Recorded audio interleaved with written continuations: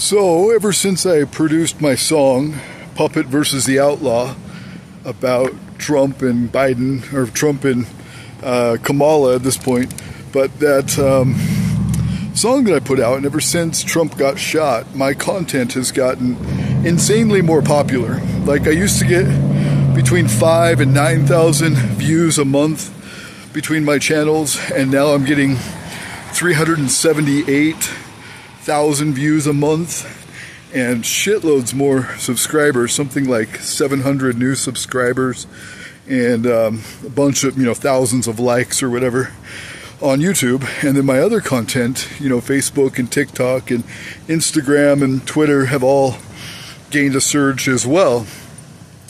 And so when I've been accused, like my baby mama in Ireland accuses me of making content out of our parental alienation story, where she's denying me access to my daughter, and she's saying that I'm making my content to make money or to, get popular or something, which I've never done. Like, all of my popular content that's popular now, a lot of it I made 5-10 years ago, supporting Ron Paul, not Trump.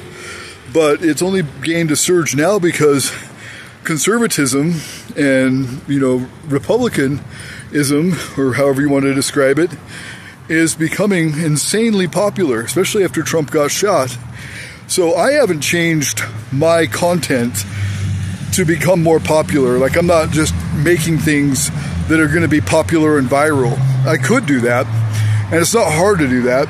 I mean, look at some of these idiots like PewDiePie and some of these very popular YouTube content makers. They sit and play games, and they talk over their feed on Twitch or whatever, and they record it, and they make a bunch of money. I've never tried that.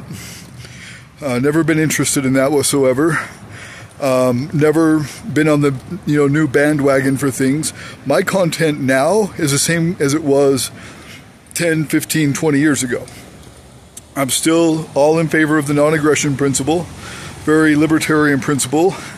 You can defend yourself, but you don't go out, and be aggressive in the world and, bully people. I disagree with bullying still. I disagree with the big welfare state. I disagree with a lot of the new wave feminism stuff, like this transgender thing. I think that comes out of third wave or fourth wave feminism, where they think that you can become a different gender, as long as you think so.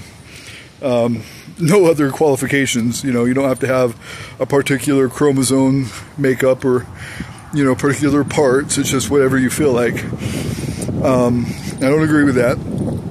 I still support gay marriage and gay rights and gay dignity and all that. The LGB part of it all is fine with me. Happy they exist. I'm happy there's diversity in this world and that we're not all the same. I've made videos ever since YouTube started being a thing back in mid-2000s. I guess I was looking, my first one was 2008. But I wrote on MySpace and on the bulletin board systems as a kid. I always favored gay rights and gay dignity and all that. Even though that's not my tribe. That's not who I choose to hang with. They're typically not on the same page as me. But I still want them to have dignity and respect and the same rights that I enjoy. And if they want to be miserable in marriage, who is me to stop them? Let them do what they want, as far as I'm concerned. I've had a shirt for a while. It says, "Do what you want, pay for yourself." Libertarian. Still my philosophy. But now, all of a sudden, and it has nothing to do with me changing my content or nothing to do with my politics or my beliefs changing, but just because I've stayed true to myself and I've made the same content for the last how many ever years, 20 years, now all of that content is gaining a huge surge from this new surge of republicanism, conservatism, this fanatical support for Trump. And most of my videos about Trump are criticism for Trump, not praise or anything, but he supports a lot of the policies I've always supported, ending the Federal Reserve, ending a lot of the government oversight, reducing taxes, which was great for our country, corporate taxes and otherwise, and all that, individual freedom, gun rights, all that stuff. He's even pragmatic on the abortion issue, which I'm also pragmatic, up to 5 weeks. You know, I get it. There are circumstances, but it's, you know, one of those things you make quick and necessary decisions and don't meander. You know, you get it done quickly, you know, if you have to, rape, incest, whatever, but, you know, I don't believe in going after that, after the heartbeat starts. And he's pragmatic in that way too. But I'll tell you, just yesterday, someone who I've been talking with for 3 years now, good friend, I would consider her, at least a good online friend. I never met her in person. She unfriended me because I had a discussion with her sister online about Trump. And this friend of mine who unfriended me just started dating a MAGA supporter, like a non-apologetic MAGA supporter, which I thought was cool. And then I friended this girl who I didn't know was her sister. They don't even have the same last name. They don't look alike. I had no idea. Anyway, we had a discussion about Trump, and I'm like, well, at least she's marrying a MAGA dude, or not marrying, sorry, at least she's dating a MAGA dude. And then, you know, we went from friendly conversation to her devolving into chaos. And it was more about how women make less money than men. And I told her, I'm a business owner of 3 corporations. I've had to hire. And when it comes to males and females, there's a difference. Men die at work. Something like 93% of all work-related deaths are men. I think it's 92.5% of work-related deaths are men, showing their dedication to their field, to what they're doing. You know, they're all in, you know, or else it would be 50-50, you know, 50% women, 50% men. No, men are more dedicated or willing to give their lives for their work even, obviously. Men work an average of 47 hours a week. Women work an average of 33 hours a week. And so there's a lot of difference in men and women and how they approach work. Men don't have maternity leave. They don't typically take time off for a baby to be born. But also, just in an average work week, they're working something like 15 hours or 14 hours more on average than a woman would.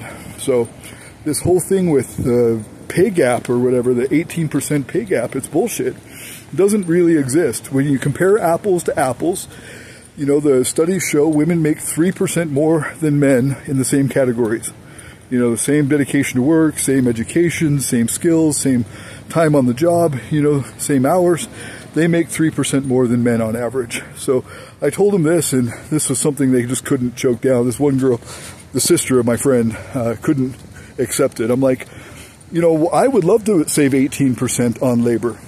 You know, if women only make 82%, or I'm sorry, 82% compared to men's 100%, if they're getting 18% less than men for the same work, well, hell, why don't I just hire all women? Why don't most companies just hire all women? You know, and save that money. You know, it's all about the bottom line. Hell, I love working with women. One of my best bosses, Carla Corkin from Talist, CEO, worked with her directly. She was great. She was amazing. I liked working with her. I don't have any problem working with women. I just don't want to pay somebody 100% for only giving 80% of the work. You know, if a man's willing to work 47 hours a week for a certain pay, say it's $50,000 a year, well, I'm not going to pay a woman $50,000 a year to work 32 hours a week. That's not going to work. That's not going to work for my bottom line. That's not going to work for my company. So that's where I have a problem. That's where I've lost some friends today. Or as of yesterday, I guess. I just noticed today that I had lost them. But that's all I said was, no, I don't believe women get paid less than men. Well, they have to be victims. These people have to be victims. No, it's true. Women do get paid less. There's no excuse for that. It's not an excuse, but like the facts matter. And if women typically work 32 hours, 33 hours a week, and men typically work 47, which is what the data shows, then that's why there's a difference in pay. Makes a whole lot of sense to me anyway. Anyway, I'm glad my content has increased from, you know, less than 10,000 views a month. It was like 8,000 or 9,000 views a month to now 378 is my last report. 378,000 views on YouTube alone. And the hundreds and hundreds of thousands of my websites and, you know, other social media, it all just boomed in the last month and a half. Look at it for yourself. Check out this channel and others. It's just booming, and it's just because I've stayed true to myself. I haven't changed my politics at all, other than I always said I wouldn't vote Democrat or Republican. I said, no, I'm going to give all my support to the third parties so that they can get federal matching funds if they get up to 5% of the vote and all this and that. And so there's a third party. But in this election, it really matters. It matters more to me than before who actually gets in, which is not typical of me. It does matter this time.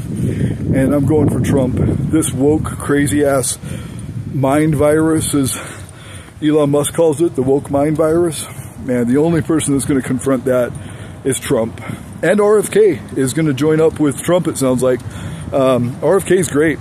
I can't understand him. He has that throaty issue, but I like his politics, and he's throwing his hat in with Trump.